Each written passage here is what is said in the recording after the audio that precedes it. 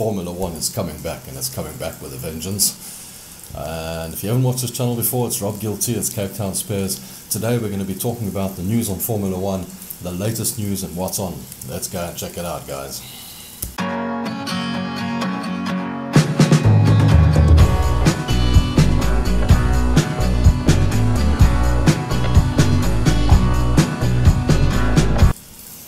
So, what's the news? What's the news on Formula One?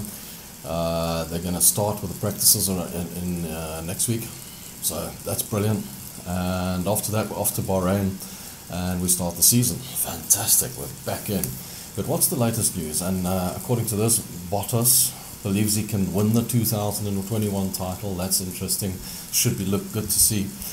And Haas is modifying their fuel hatch after the Grosjean accident. Looks like they're taking a look at that, because after the investigation and all that, they kind of discovered that there was a bit of a glitch with the fuel hatch. So yeah, that could be an issue. And Russell is wary of an engine change, Russell is wary of Ferrari taking a big step. And he also mentioned that he'd be quite prepared to stay with Williams if he doesn't get the Mercedes seat, so that should be interesting to see. Vettel and Stroll put the Aston Martin through its paces, and it's going to be such an interesting season because we've got Sainz in the Ferrari, we've got Vettel in the Aston Martin, we've got Mick Schumacher who's joined Haas. That's news. It took him 15 hours to get his seat sorted out. That's quite interesting. But yeah, I suppose, if you want a decent seat, if you want your seat to fit you correctly and whatnot in a race car, you need to spend time on it. And even then, it's not perfect. They're going to have to go back and do a little bit more work to it, I believe. So that's quite interesting to see itself. Let's have a look here at Bottas. Bottas absolutely believes he can win the 2021 title. What does he say? He says his mental health is a challenge, and he's no stranger to psychological struggles. He spent the winter break working on keeping a happy head for a tough 2021 campaign. Yeah, but once again, he's up against Hamilton, he's up against the top guy in the world.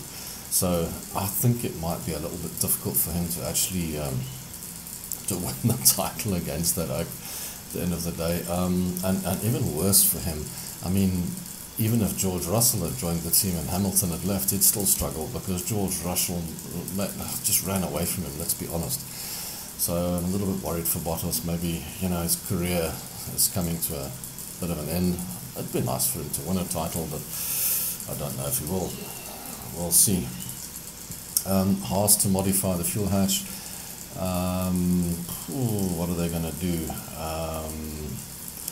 It says here Haas says modified the fuel hatch and the headrest on their car for 2021 as a result of Grosjean's shocking accident. Yeah, I think the biggest one is the fuel hatch cannot be attached to the chassis anymore. So that's the thing, and they're working on making the headrest a bit smaller. I don't know if you remember, he struggled to get out of the car when it crashed. So that's quite a thing. That's quite a big issue. What tech changes have Williams made under the new livery? I believe Haas are not doing much to their car, so for Mick Schumacher it's kind of like a test year just to get into Formula One. I doubt he's going to be able to do much except beat his teammate. There's coffee with Rob, so I don't know, guys. Should be interesting to see what happens with Haas, but I don't think they're going to do much. Be interesting to see Mick in the racing though. Okay, well, George Russell and Nicholas Latifi will be racing this year. A subtle rework of last year's car, the Williams F43B, nonetheless exhibits significant reworking around its side pod and engine cover area, probably reflecting the revised package of the Mercedes M12E power unit. Also features a similar bubble bulge in the bodywork. If you guys remember, they've got new owners now, so maybe they're spending a bit of money here.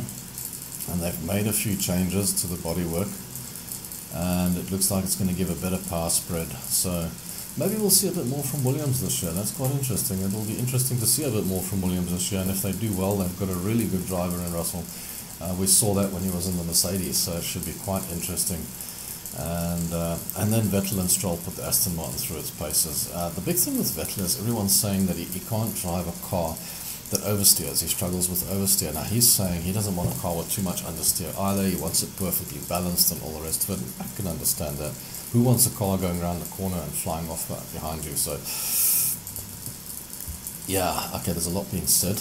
But let's see how it goes. Maybe this car suits him and he'll be back in the fray again. So that'll be interesting. I'd love to see someone challenging the Mercedes for a title. And I think if we could get the Williams going again, that would be fantastic as well. That would just be brilliant because we need a better season in Formula 1. So what's the season for Formula 1? Well, we're starting in Bahrain. Looks like 28th of March, 26th to the 28th of March. Well, actually the testing starts next week in Bahrain. Then it's off to Italy. There's a TBC for April. Spain, then Monaco, Azerbaijan, then Canada.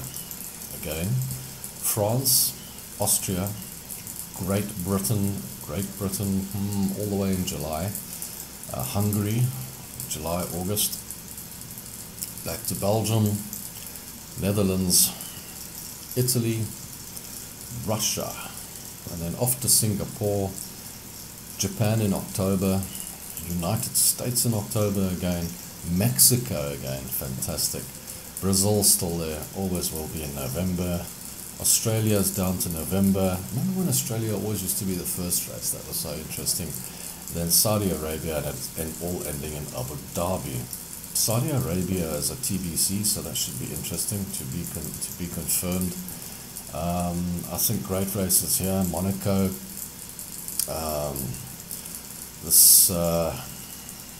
The Great Britain. You know, Netherlands is always good. I like Netherlands. Russia's always good, actually. Russia's also quite interesting. United States, the Mexico being back is good. Love Brazil.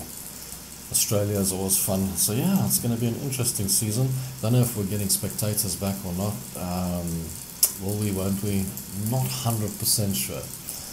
But let's go and see what it's like. Let's go and have some fun. So I'm going to talk about Formula 1 quite often, because that's something I love watching, and it's been a bit boring over the years. It's actually dropped off a bit. It hasn't been as exciting as it always was, but I think it can come back and it can be the thing again.